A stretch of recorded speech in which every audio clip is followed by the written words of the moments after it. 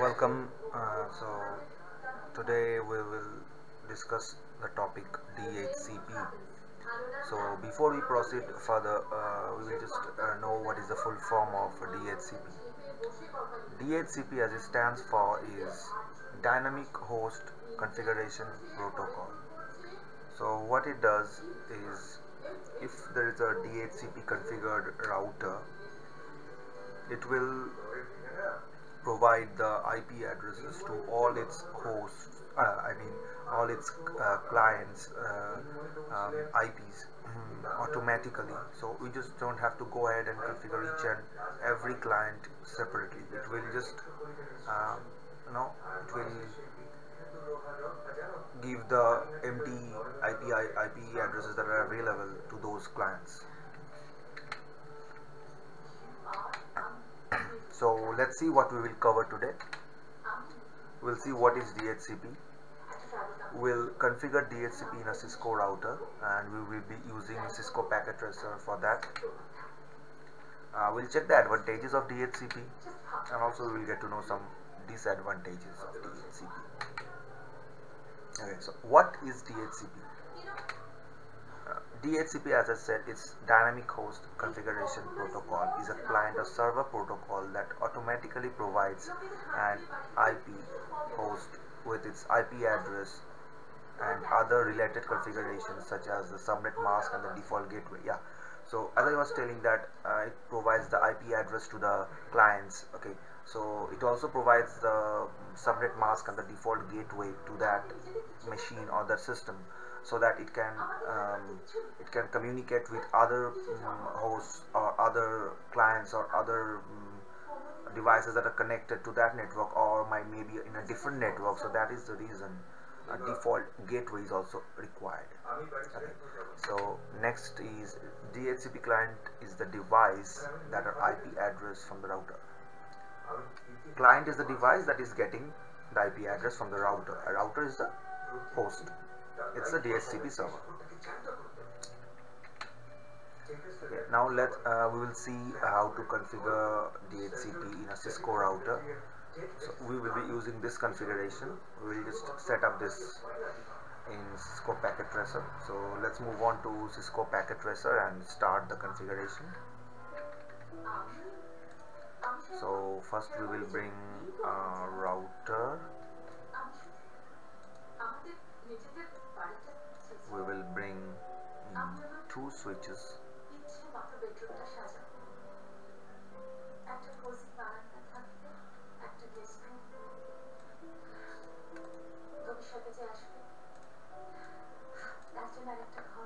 We will be bringing in two systems down here, two systems down here, and now let's connect all these devices.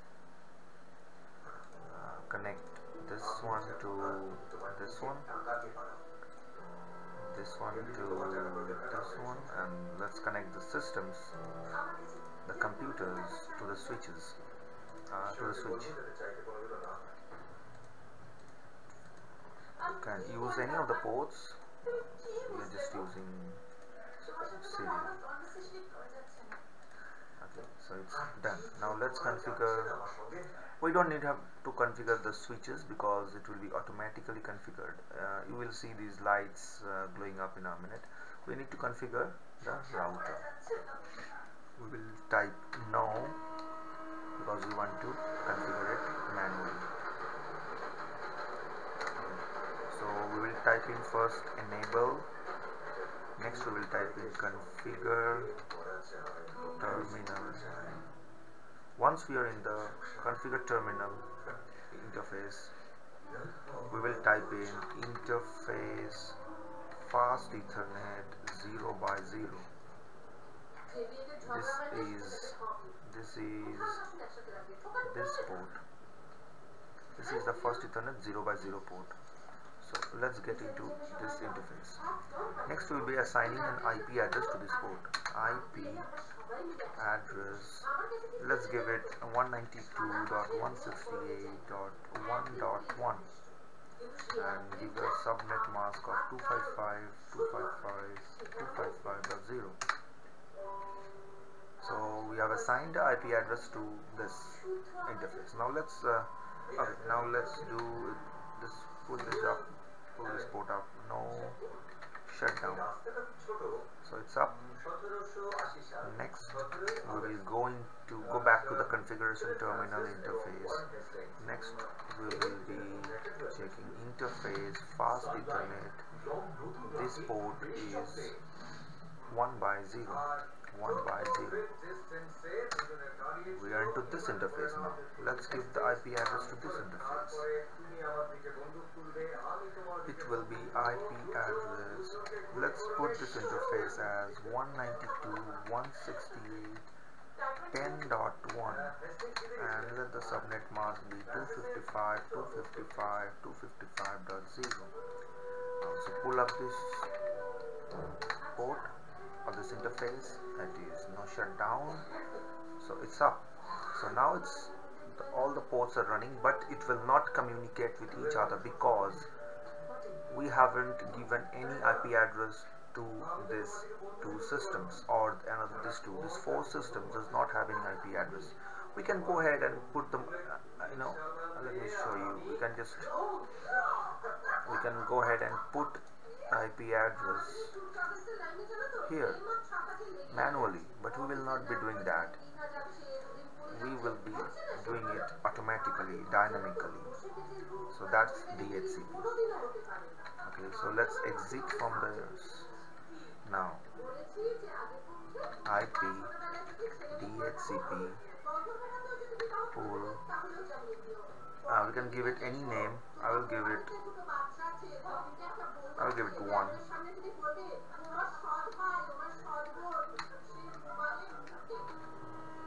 Okay, now we press enter. Okay, so now we have entered into DHCP. Now let's give the range. So it will be for the network 192.168.1.0 subnet mask will be 255.255.255.0. The default gateway would be 192.168.1.1. For this network, the default gateway would be 1.1. Okay, so DHCP for this interface is done. Now let's do the DHCP for this interface. We will exit from this. Next, the command will be same: IP DHCP pull. Now let's give this name 10. It would be again network. Now for this one will be 192.168.10.0 because it's a network. 255.255.255.0, and for this default gateway would be 192.168.10.1. So DHCP for both the interfaces are now done. Let's now save this. Now just save this. Now it's done. Now let's see. Now let's check. Fingers crossed. Requesting IP address. It's successful. Let's do for this one. Requesting IP address. It's done. Let's check for this one. It's done. Let's check for this one. It's done. Great. Okay, now we will be checking another thing. Let's see, we can ping from PC0 to PC3. Let's see if we can ping. Ping 192.168.10.3. 10.3 is IP address of this computer. It's 10.3.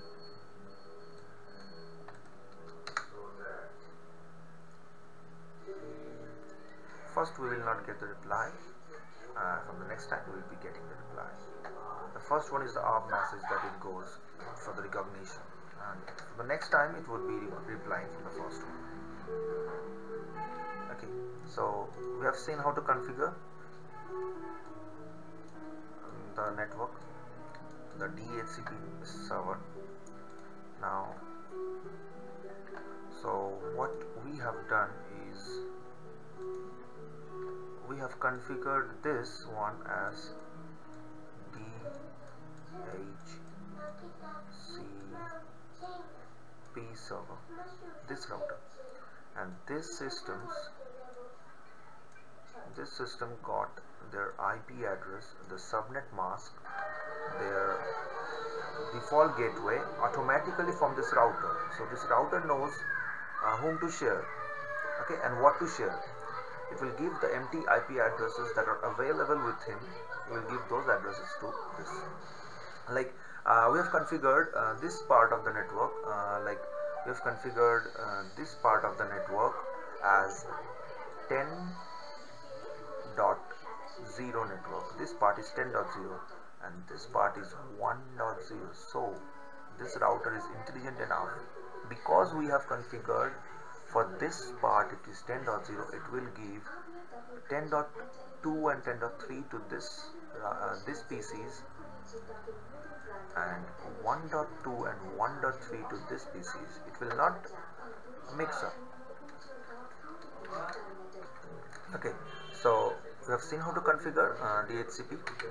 Now let's check the advantages of using a DHCP. First is it is reliable IP address configuration. Why is it reliable? Because we can trust it, because it will not give a random, or it will not give a wrong IP address. Suppose if we manually put in, suppose the network is 192.168.1.0 network.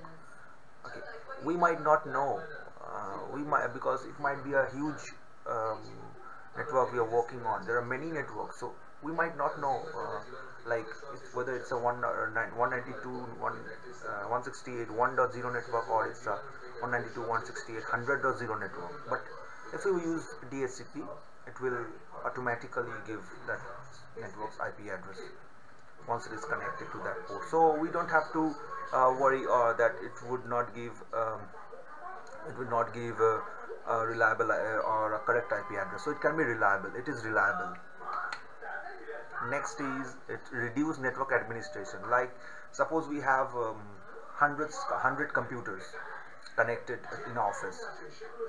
There are suppose 20 networks, there are 100 computers. We just don't have to go in each and every system, just pull up that configuration box and just put in IP.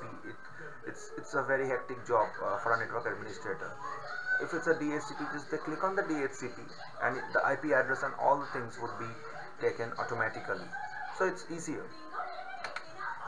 Okay, next is large network support.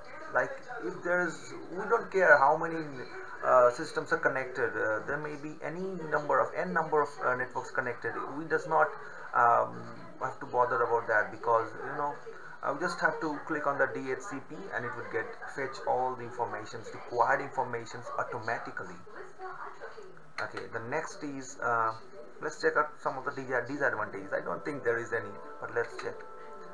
There might be security issues. Yeah, there might be security issues, because suppose there is some stranger coming in to your office and he plugs in the cable, he connects to the network, and if it's a DHCP, he clicks on the DHCP, get DHCP IP, and so it would be getting IP, and it can just communicate with all the other systems in that network, and so it's very dangerous. Server failure. Suppose the DHCP server, the router that's configured, it goes down, it goes wrong. What happens? All the system will be down, because they will not be getting an IP. They will not be getting the DHCP IP from that router. So again, you have to go, and so it's a major issue. Some additional configuration. I don't think that's a disadvantage, because you don't have to go in each and every system. But yes, it's we have to type some commands in the router. Okay, thank you for watching.